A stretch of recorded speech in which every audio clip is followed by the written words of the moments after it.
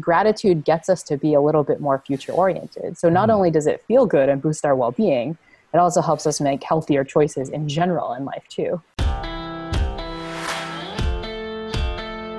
Welcome to the Doctor's Farmacy. I'm Dr. Mark Hyman, and that's Farmacy with an F, F-A-R-M-A-C-Y, a place for conversations that matter. And if you are unhappy, depressed, trying to find the meaning of life, or trying to figure out how to survive this crazy pandemic of COVID-19 and lockdown and all its psychological, emotional, and spiritual consequences, this conversation is going to matter to you because it's with an incredible thought leader in the space of happiness, Laurie Santos, who's a professor of psychology and the head of Silliman College at Yale University. And she's the host of one of the top podcasts in the world, The Happiness Lab, which is an awesome title. And you saw so much unhappiness in your students and anxiety. And you decided to teach a course called Psychology and the Good Life, which turned out to be the most popular course in Yale's history and has reached almost 2 million people from all over the world through an online version through Coursera. You are known as a happiness expert, and your research explores lots of questions, including what makes the human mind unique, and includes comparing our cognitive function and happiness with that of non-human primates and some other animals like dogs. So it's quite a diverse background. And I looking at your story, Laurie, I can't help, and your work, I can't help but think that somehow you were, influenced by Buddhism, and that there's, you're this Yale professor, but underneath it, you're sort of like a kind of meditation guru, spiritual guide that is masquerading as a university professor at an Ivy League college. So how did that happen? And what drove you to sort of come to the conclusions you came to about life, your life, and just happiness in general? Yeah, well, I think part of it's actually honestly less Buddhism. I've come around to Buddhism more recently. It's more Stoicism, which I think is a Marcus different... Aurelius. Yeah, exactly. A different ancient philosophy that I think has lots of similar wisdom to Buddhism, actually framed a little differently, but very close. So, but the journey for me really started in this new role that I took on as head of college. So Yale's one of these weird schools like Hogwarts and Harry Potter, where there's like colleges within, a college, there's like the Slytherin and Gryffindor and kind of thing. So I'm head of Silliman College, but that means I live on campus with students. Like my house is in the middle of our big courtyard. I eat with them in the dining hall. So I was really seeing students up close and personal. So even though I taught at Yale for like 18 years, I wasn't really in the trenches with students. And that meant that I was kind of missing this mental health crisis that was imploding around me. And I just kind of wasn't paying attention to it. Right now, nationally, there's over 40% of college students who report being too depressed to function most days. Wow. Over 60% say that they feel overwhelmingly anxious. And more than 1 in 10 has seriously considered suicide in the last year. And so this is what this is true nationally, but it was what I was seeing in the trenches at Yale. And I was like, this is just incredible. It's so different than when I went to college. And it's not, what some people think it's like, a couple snowflakes who, can't handle getting a B+. Like this is like a national crisis where suicidality is that high. And so I kind of just retrained in some of the scientific work on well-being. It's kind of like, well, what do the experts really say about quick and dirty interventions that are evidence-based that I can get these students to do to try to deal with some of this crisis? And so I kind of slapped this whole class together with a lot of this stuff, thinking that 30 or so students would take it. And so you can imagine my surprise when I walked into a concert hall filled with my students, because over 1,000 students, 1 out of every 4 students was trying to get into the class. And so it was a little surreal, but I think it showed us that the students are voting with their feet. Like they don't like this culture of unhealthiness and feeling so overwhelmed. They really wanted to do something about it. And I think more to the point, they didn't want like platitudes. Like they wanted some evidence-based approaches to feeling better. And I think that's what the class offered. Incredible. And, you talk about the elements of happiness that are quite different than what we have in our culture, which is, consumerism, accumulation of stuff, money, power, success. And you talk about something very different, which is the power of investing in experiences that may be fleeting, but actually provide lasting value. And that is far more important than getting stuff. And you sort of looked into why that is for human beings. And I remember when I was in college, my best friend, and I were really close. And his mother, once when I was at his house, said, Mark, the secret of life is happy memories. And so I had this sort of bifurcated choice every time I was making a decision about what to do. was this going to end up being a happy memory, or was I going to forget about this? If I was going to kind of sort of like, so I followed my way through college on Mark Twain's advice, which is I never let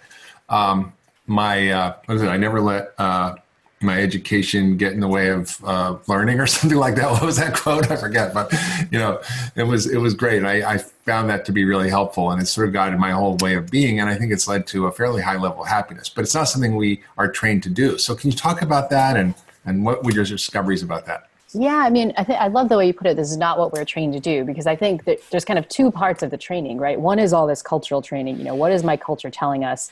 What is my culture telling me is like a good path to happiness, right? And I think right now it's obvious. It's success, it's money, for my college students, it's perfect grades, it's the perfect body. It's like, it's not about health and vitality or just presence or, good memories.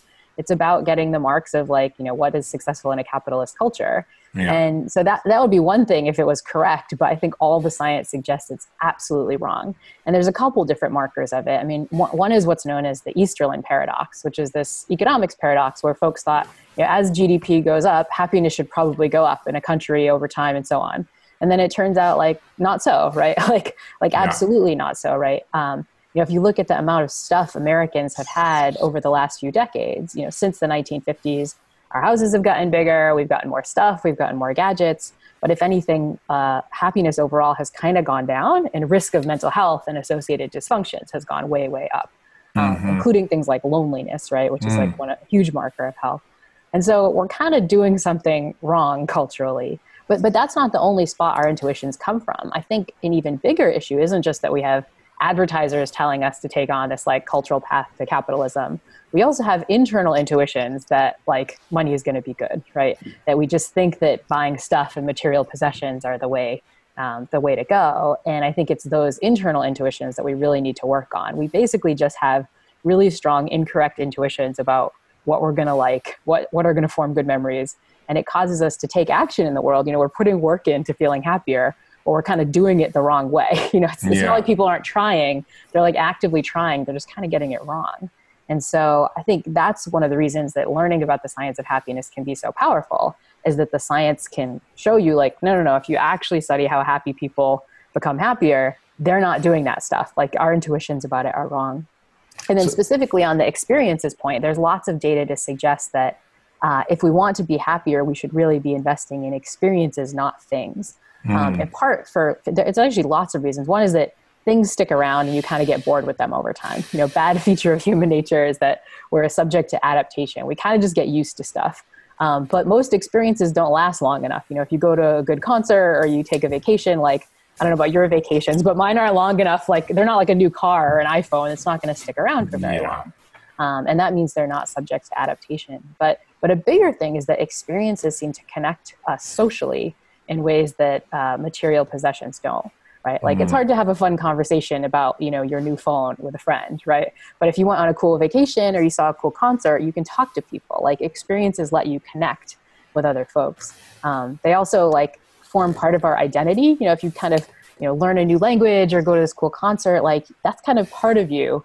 But you look like a jerk if what's part of you is a really cool coat or a really nice pair of shoes. It's kind of a sucky thing to have as part of your identity. So I think that's just one of many different tips that come from the literature that sort of violate our intuition. We think a good buy is something that's going to stick around and that will last for a long time. But in practice, well-being wise, that's just not how it works. Yeah, so you've been studying data-driven happiness, which is pretty awesome.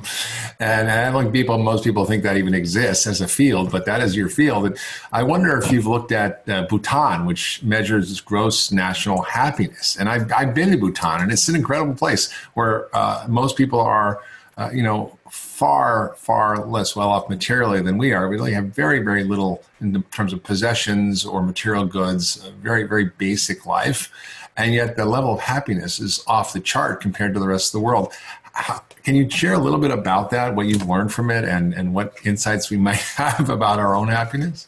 Yeah, I think, there's lots of variance across countries in terms of happiness, where some folks self-report, in different countries self-report really high happiness, whereas right now in the US, not so much. It doesn't correlate with the stuff you'd think it correlates with, like material wealth overall in a country. It does correlate with some structural factors, like inequality, it turns out, is really bad for happiness. It's one of the reasons I think the US takes such a hit, is that we're such an unequal nation. But it really seems to hang on different countries' practices.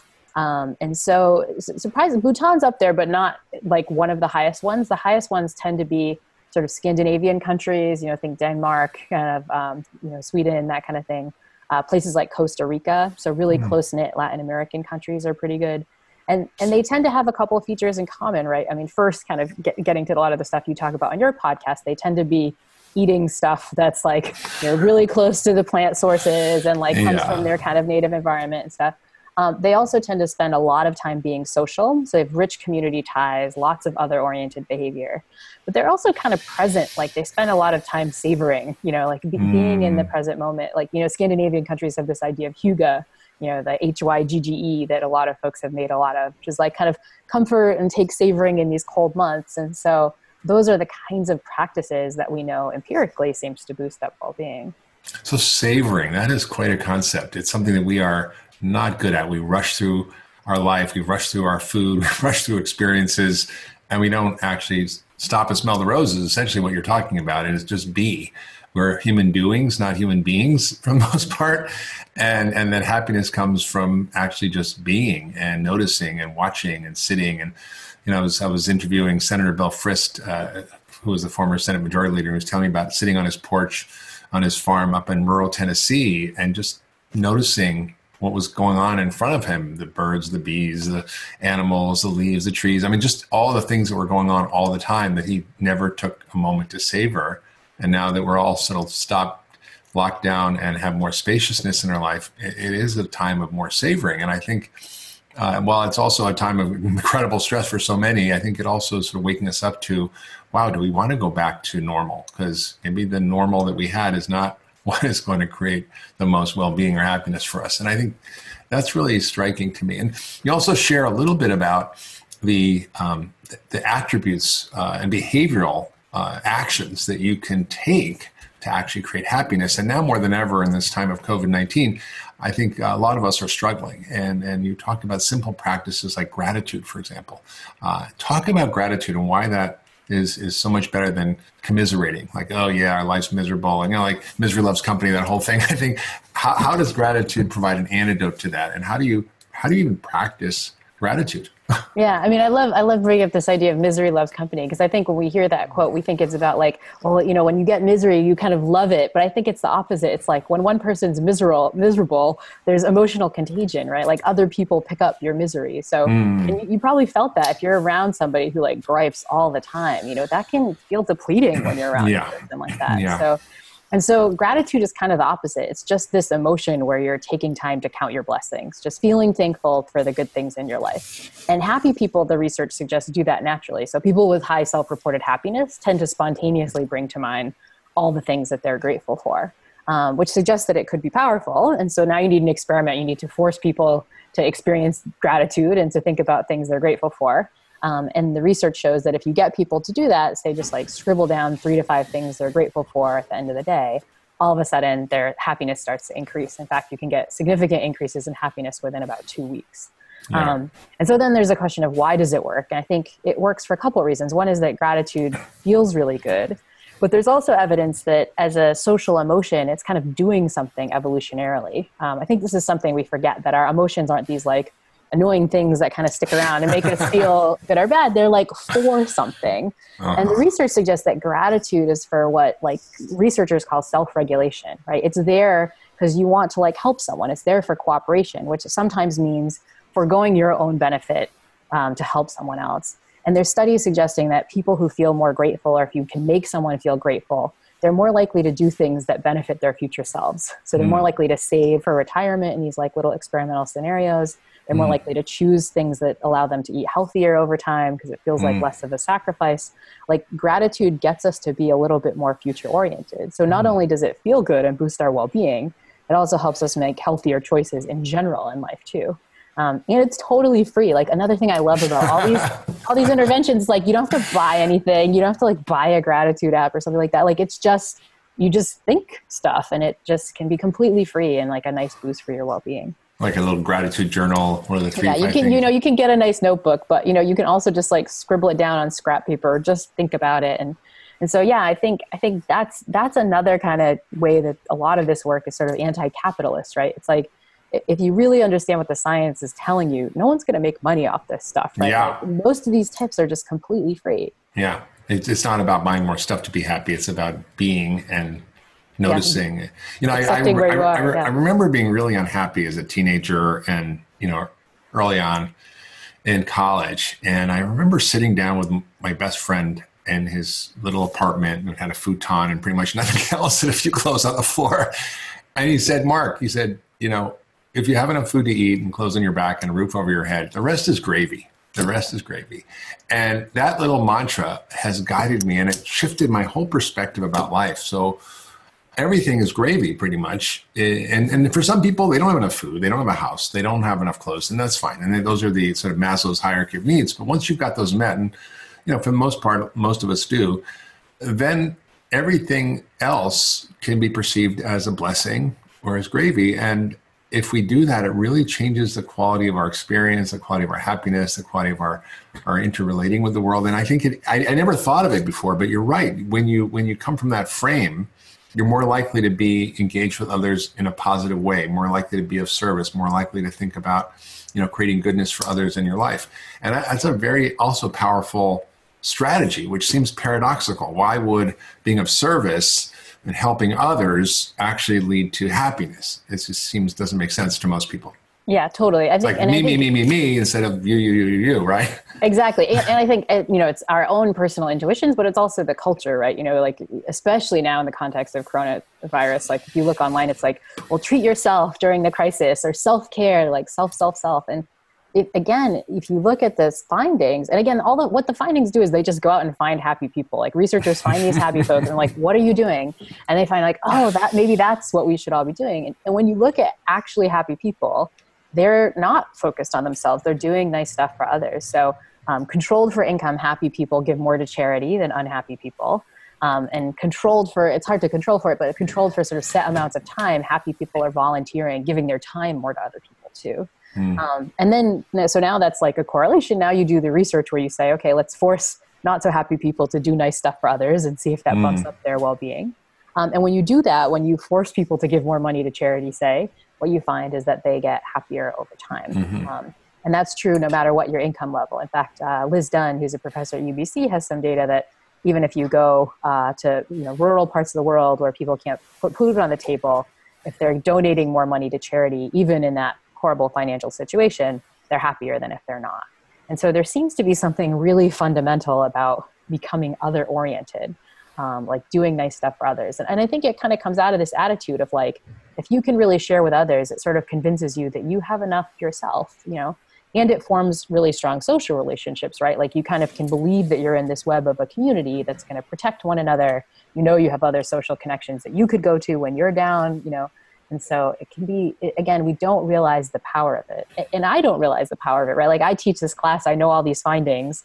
If I'm having a super bad day, my instinct is like, you know, I'm going to, you know, do something nice for myself or buy something or have a good experience myself, like get a massage or something. I'm not thinking, let me gift a coworker a massage. Like, I know I'm supposed to do that now, but that's just not the natural intuition. But you know, if you want to be happier, we have to overcome those natural intuitions to kind of follow what the science suggests. Yeah, that's true. You went to Harvard, and there was a guy there, E.O. Wilson, who I'm sure maybe you took a class with. Did you?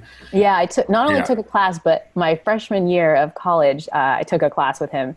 And I got so excited that I went to his office hours as like kind of doe-eyed, you know, 2-weekend freshman. And I think he thought I had something like important to talk with him about, and I didn't. And so he was like, well, can I show you pictures from my recent trip to Japan? Because I just got them. And so I sat with E.O. Wilson. He showed me pictures of his trip to Japan. Yeah, he was fantastic. Well, he wrote a book called The Social Conquest of the Earth about the interdependence we all have on each other for survival. You know, a human being out by himself in the world, or herself, won't last very long without our social network and community. And we are so interdependent on each other. And most of us don't realize it. And I think now more than ever with COVID-19, we're realizing that our behaviors impact our entire community, our family, our nation, our global pandemic. And that's why in some ways we're staying home, is not just to protect ourselves, but for the social contract we have. And I think that is incredibly ingrained in us from an evolutionary point of view.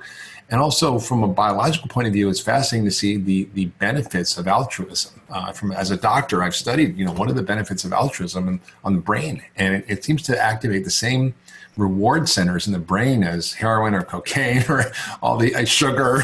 Yeah. So, rather than eating a cookie, do something for somebody else and you'll get a hit of dopamine and pleasure that is much better for you and longer lasting. So I think these acts of service, how would you sort of guide your students and people who are listening into ways of acting that can activate this and are doable for people in their average daily lives?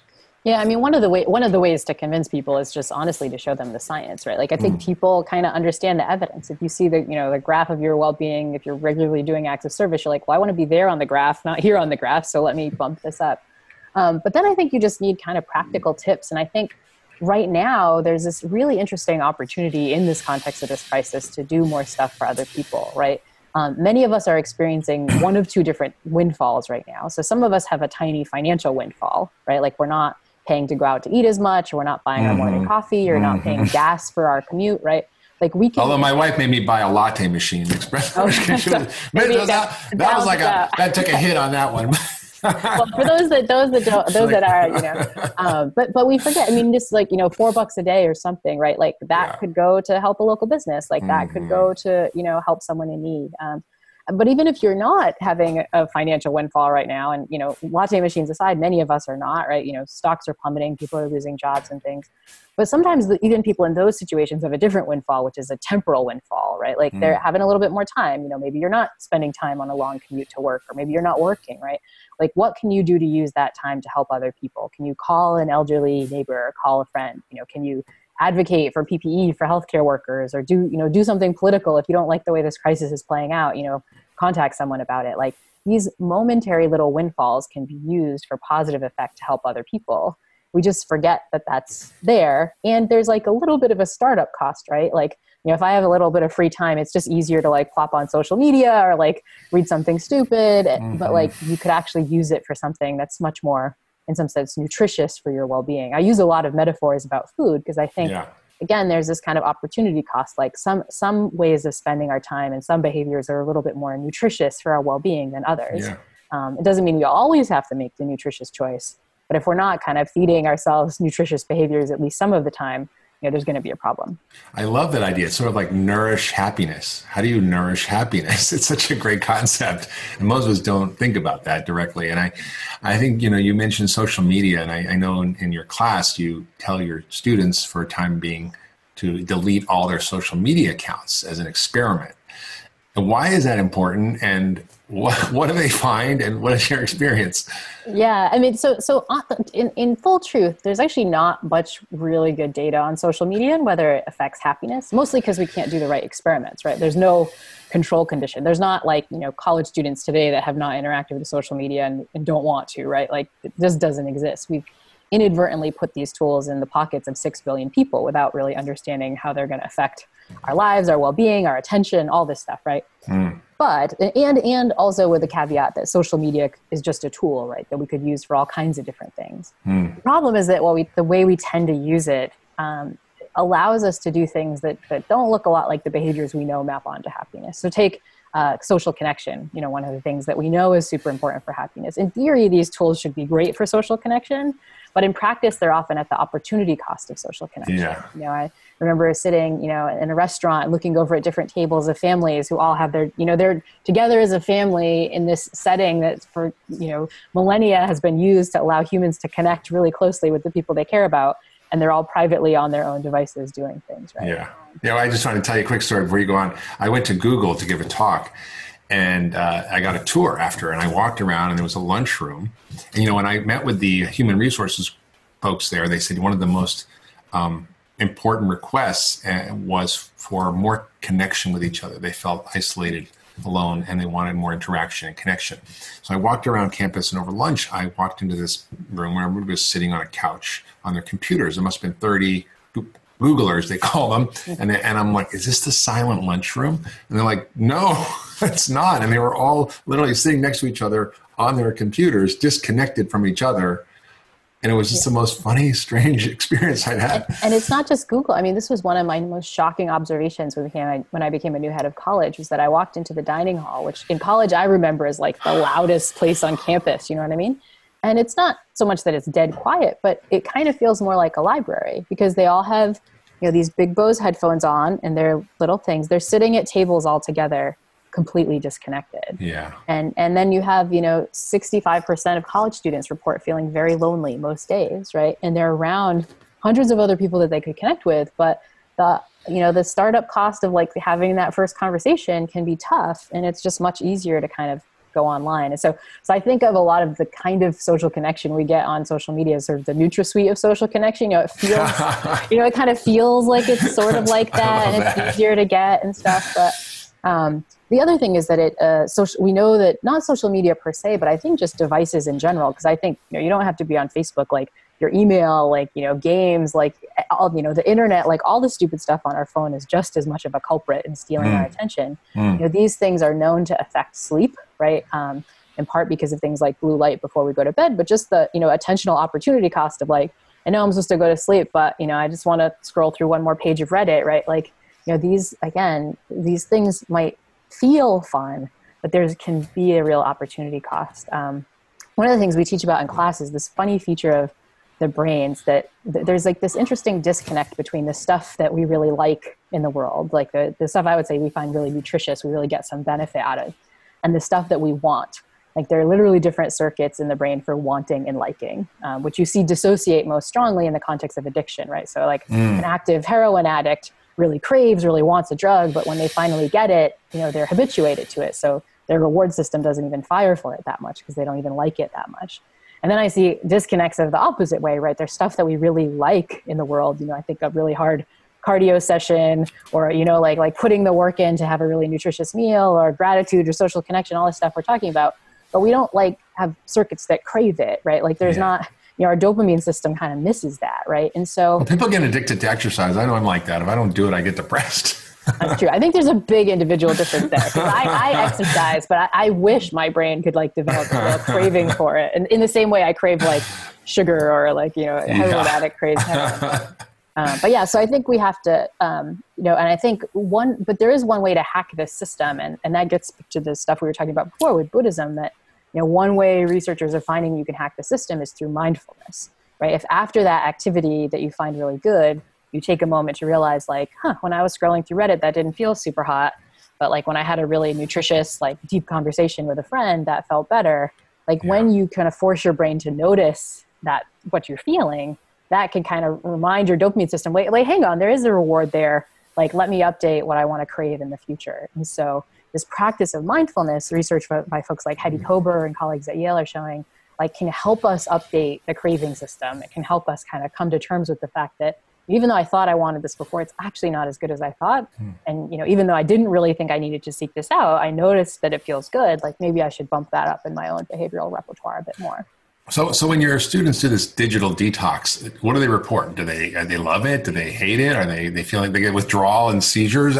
Or do they? Yeah. They just... Many people report withdrawal at first. I think that's the strongest. Well, not withdrawal, but also like noticing their own behavioral tendencies. People can't even walk into another room without their phone. It's like, I got to bring my phone with me everywhere I go. And if you don't have it, like if you go to the kitchen or living room, it's like, where's my phone, right? It's like a weird thing. It's like an appendage. No, it's super, super hard. For my podcast, I interviewed this woman, Catherine Price, who has this wonderful book called How to Break Up with Your Phone.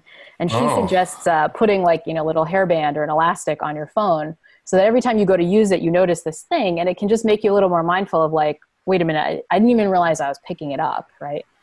She has this wonderful acronym she calls WWW, which is like, what for, why now, what else? What was I even picking up for? Why did I need to do it now? And like, what else could I be doing? And, having read her book, now using that technique myself, I can watch it. It's like, what for is for nothing, or is just, I was just anxious, or I just was like momentarily, fleetingly bored. Yeah. And like, even in social situations, like having a conversation with some friends and I have this momentary feeling of boredom and I'm like already, am I already reaching for the phone? And it's like, is that going to be nutritious in the context of this otherwise good conversation?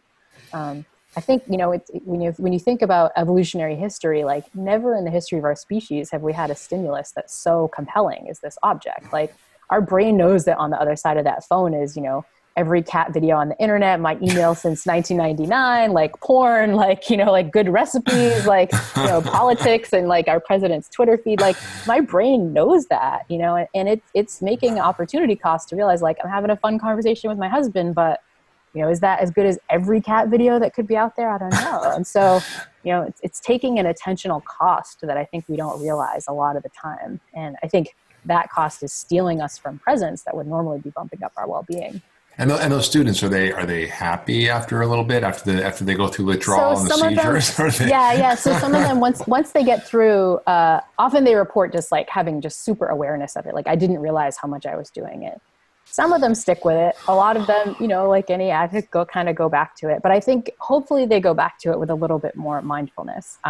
So some of them do say that they end up deleting the apps that are most problematic. So that after having done it, it's like, well, I didn't really get rid of, Snapchat because that's my lifeblood, in the college these days. But I kind of got rid of, like that one video game that was stealing my attention. Or, I noticed that Instagram specifically was making me feel bad, so I got rid of that, So I think they come out with a little bit more awareness. And that's really the goal. It's not to say, shut off your social media forever, because that's probably not realistic for most of our lives. Like phones and these tools are not going away.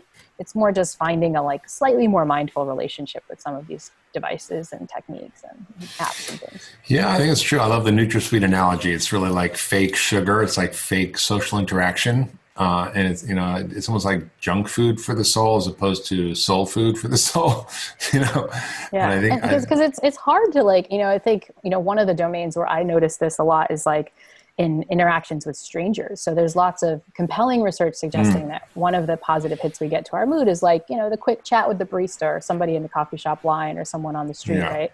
And when we have our phones out, that we just don't do that as much, mostly because we just don't notice those folks as much. But also because like, it's just easier to go check my email than it is to like strike up a conversation with a stranger. There's like a startup cost to that. And device makers have made going to our phones incredibly easy, incredibly addictive. Like they've basically made the startup cost to zero, right? And so are they the new drug pushers? I think they know. I mean, one of the main companies that was working on like different apps and sort of developing stuff for Facebook and Google was called Dopamine Labs. Which wow, is like, they know what they're doing. So for people listening who don't know what dopamine is, it's an amino acid that your body makes that stimulates the pleasure center in the brain. So when that gets activated, it's what's get activating with sugar or cocaine, heroin or cocaine, right? So it's like, wow, that's a scary title for a digital lab. I mean, another compelling fact is that if you look at some of the main makers of some of these devices, they definitely don't let their kids use them. Like Steve Jobs wouldn't let his kid have access to an iPhone. So I think those are telling, right? Like I think people know what they're pushing and the power of some of these things behind the scenes. And I think a scary thing as we think about moving forward is like, is the next version of the iPhone going to be more addictive, more pleasurable, like lower startup cost than the one now? Yeah. Like is the next round of apps that we all get taken by, are they going to be even more compelling and interesting than Facebook? Like, yeah, like not only are these things not going away, but the machine learning algorithms that they're using are getting more sophisticated at stealing our attention and getting more individualized to what's going to compel me, Laurie Santos, and what I'm going to look at. Like, and that's scary. And I think our one way to combat that is to just mindfully be paying attention to what they're doing so that we're using these devices in ways, again, that are a little bit more nutritious. I mean, should they be regulated? Are they dangerous for our well-being and happiness and health?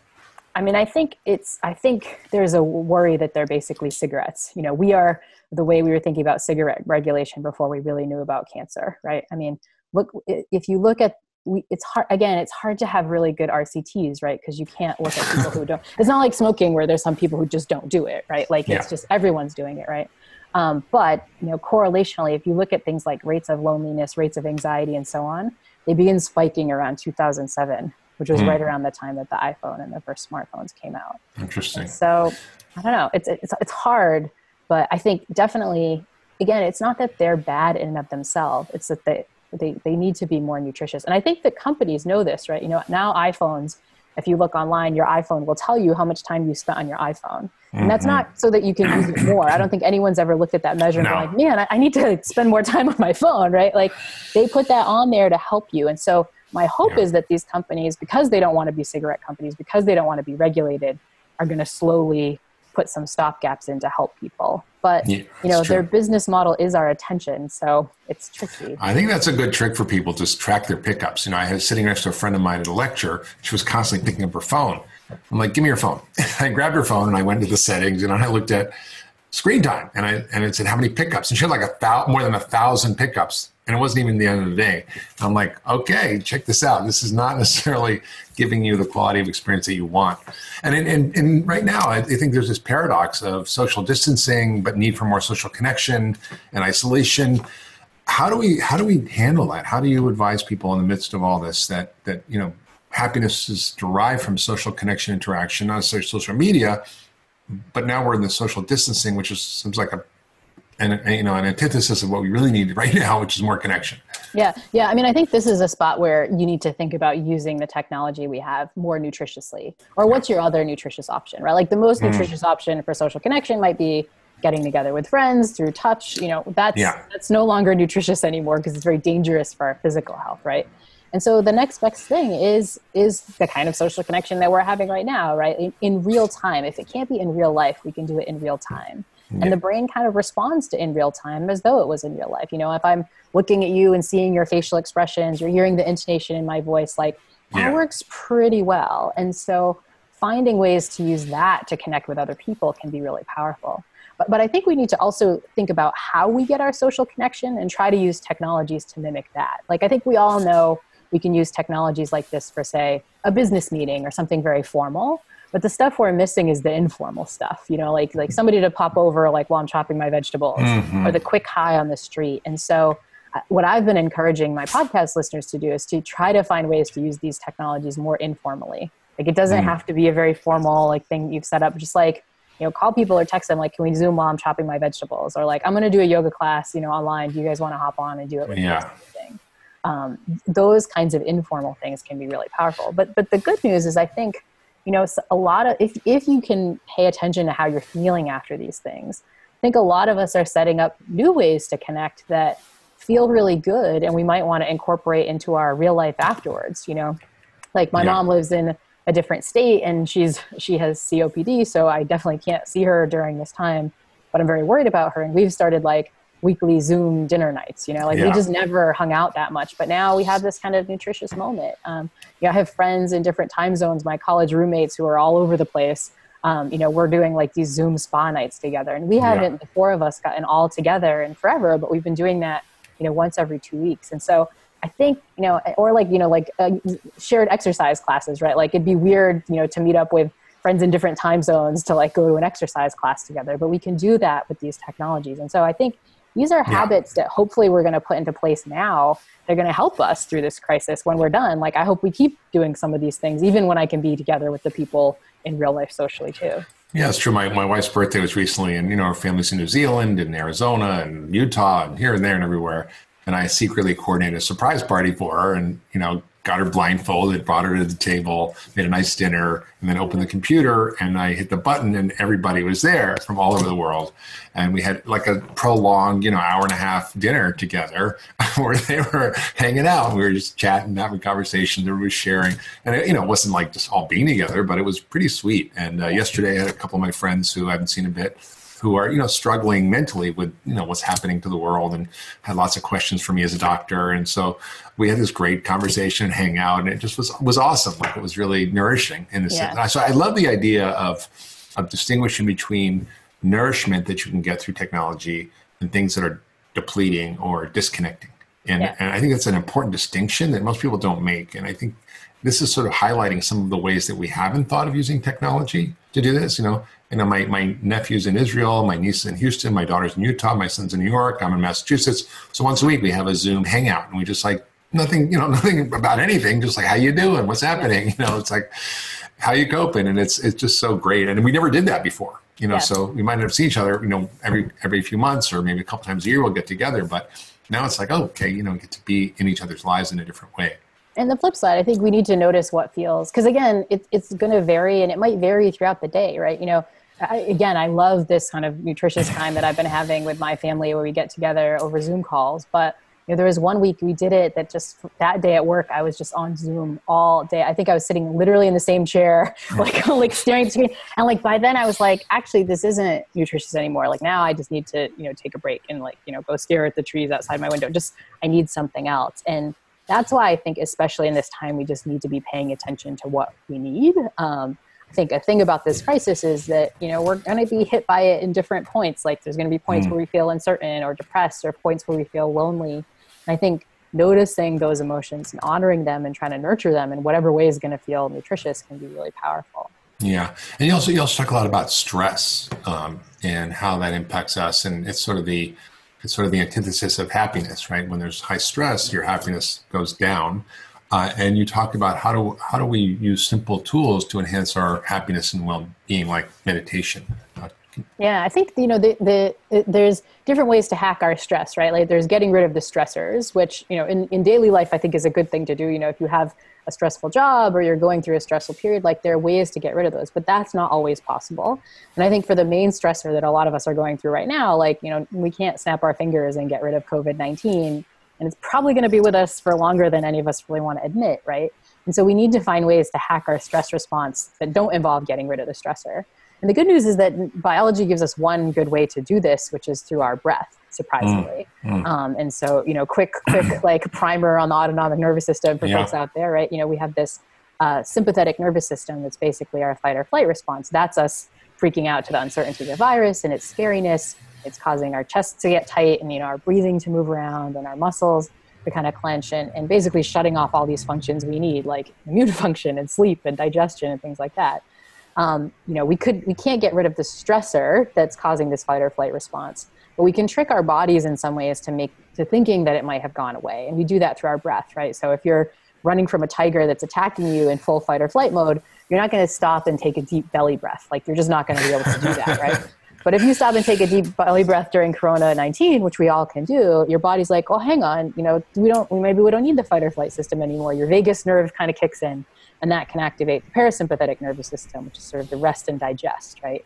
So it's one we don't have many hacks on our autonomic nervous system because it's mostly unconscious. Thank goodness. It's like helpful that it kind of goes on its own. But this is one hack we can all use. And I've been telling listeners this a lot, to just make sure, especially if you're kind of in panic frame, take time to just do 3 deep breaths. Like when you're upset, it can sound pedantic for somebody to be like, just take a deep breath, but like there's science to it and it really can make a difference.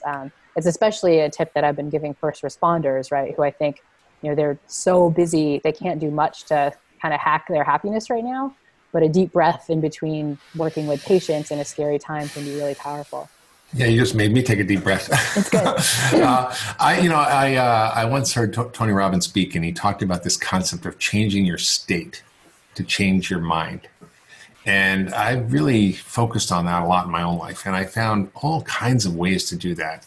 One is meditation. One is exercise. One is yoga.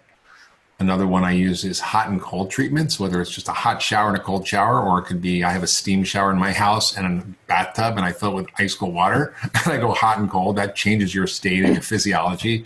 It discharges the stress.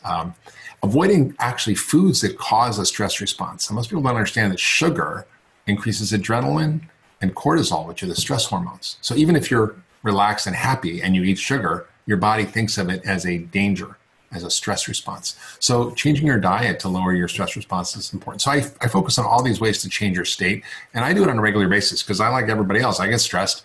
But I've learned over the years how to discharge my stress and change my state. And I think it's a really important practice now, whatever works. And maybe it's just laying down on the couch with your spouse and snuggling, just cuddling is a great stress reducer. Yeah, if you have people in your house, a hug can be an incredible, powerful, state changer. Yeah, I'm not a cat person. My wife loves cats. We got these cats, and I have this little cat Yoda, and he just always likes to snuggle and he just purrs, and it's just like, oh, I feel relaxed and happy afterwards. So whatever it is, it's your dog, your cat, your guinea pig, whatever makes you happy. But I think that concept of changing your state is what you're talking about to deal with some of this. And now we do need to know how to do that.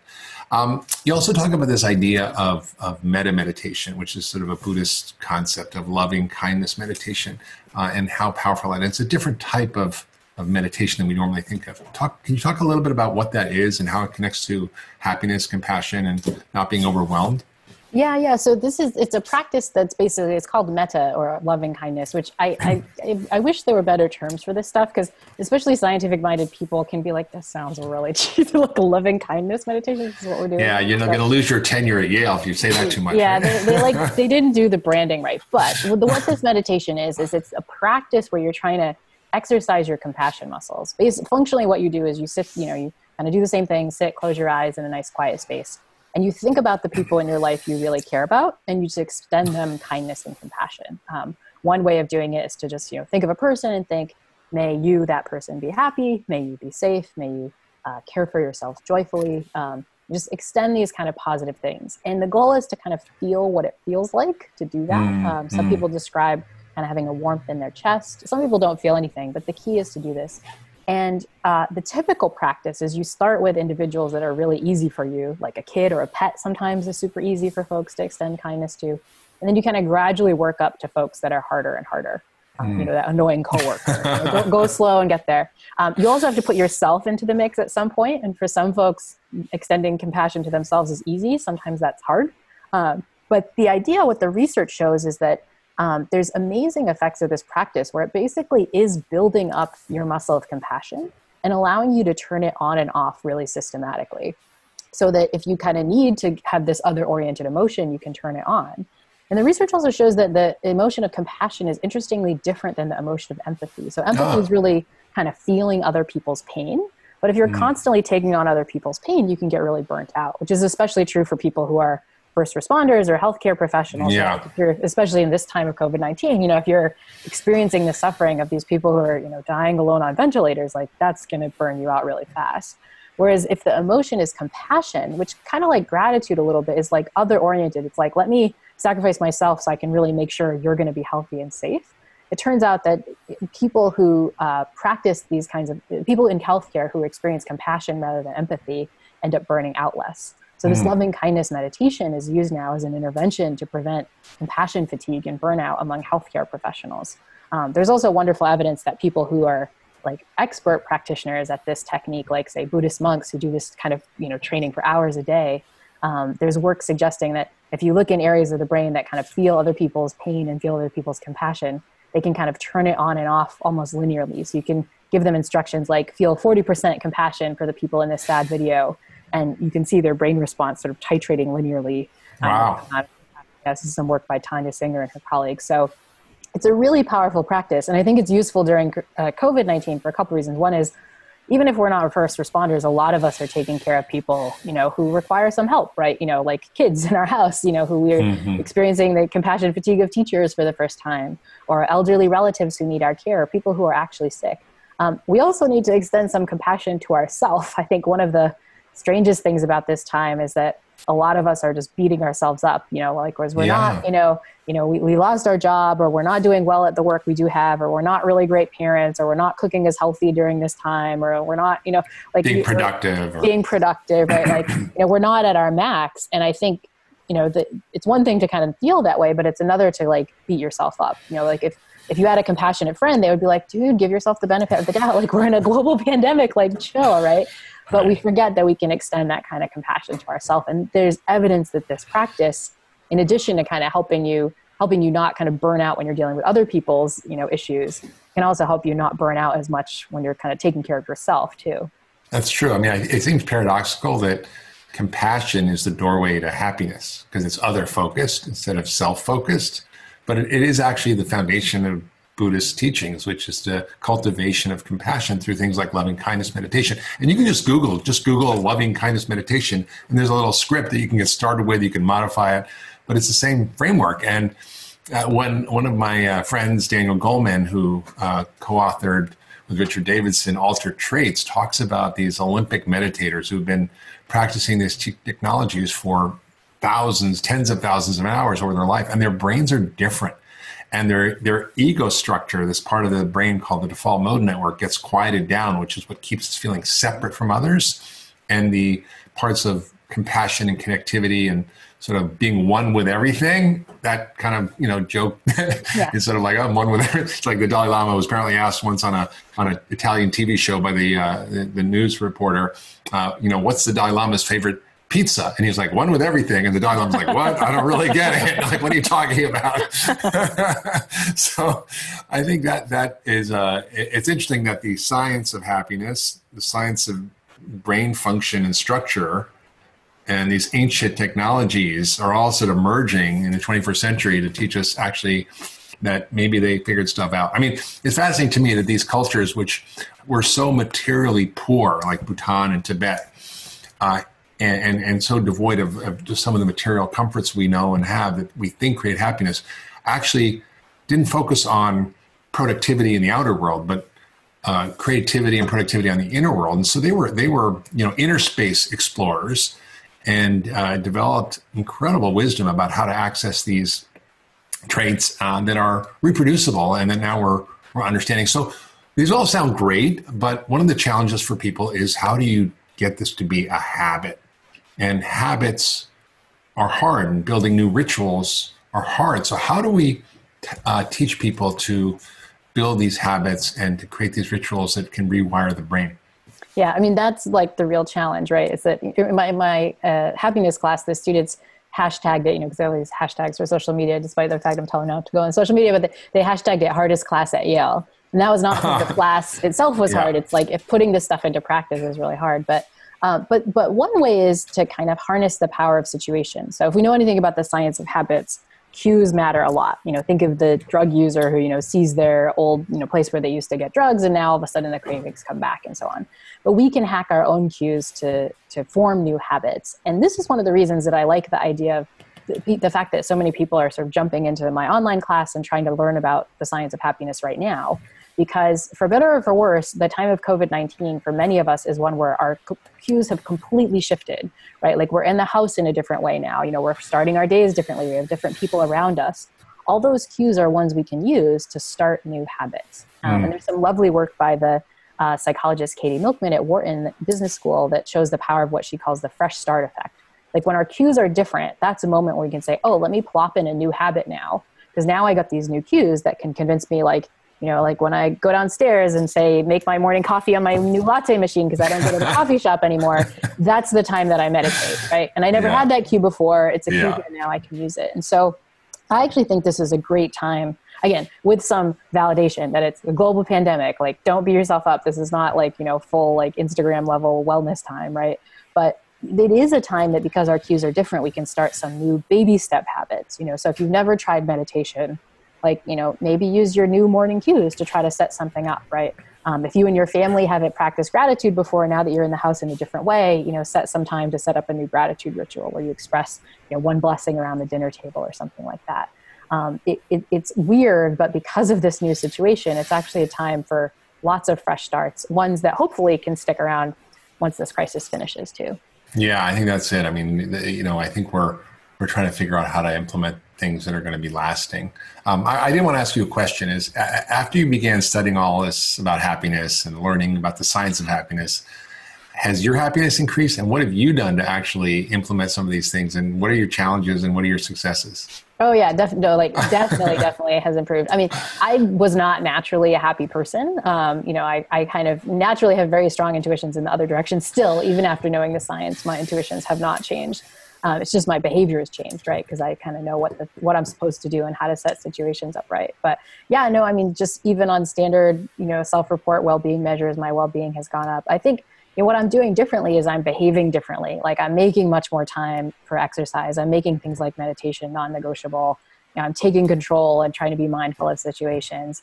And I kind of have to do that because I'm now this happiness guru. Like, if I'm not doing it, people are totally going to my students definitely will call me out on it. Yeah, if I get seen eating a bowl of ice cream or yes, exactly. a couple of donuts, I get in trouble. Yeah, we did an episode of a podcast with a kind of health professional from my hometown who runs kind of this wellness blog and is like a cardiologist himself. And he said, sometimes he has this craving for a burger, but he like can't go out and ever have one because if anyone ever sees him like eating a cheeseburger, like he'll lose all his credibility. But there's something great to that, right? Another thing we know allows for habits to stick is some social support and some social pressure, right? Yeah. And so those can kind of nudge you in the right direction. But no, I think it's all of that stuff, but it's also that, this stuff has created really new meaning in my life in the sense that, people really need these tips, right? And people are really struggling. I think, in COVID-19, but like, we also weren't flourishing before that. I think, we've gotten away from all these ancient traditions that got it right and are in a structure of capitalism that's systematically pointing us towards things that are not going to make us happy. Yeah. And I think, seeing the science and knowing the kinds of things you can do better can be really powerful. So what do you hope that lasts, that we have learned from this lockdown and COVID-19 pandemic that has sort of changed us, and that you hope it sticks? Yeah. I think because what you were saying before is that the normal before was not leading to happiness. In fact, it was generating massive unhappiness. So how can we shift that?